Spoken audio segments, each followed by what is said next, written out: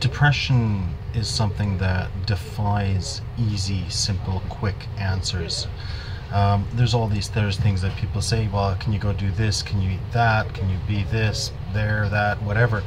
And the problem is, yeah, many of them are really good ideas, and some of them might even work and help for a while. The problem is the depression can fight against you actually doing it. I know that if I were to go out and walk a couple miles every day, I would feel better for it. I intellectually know this.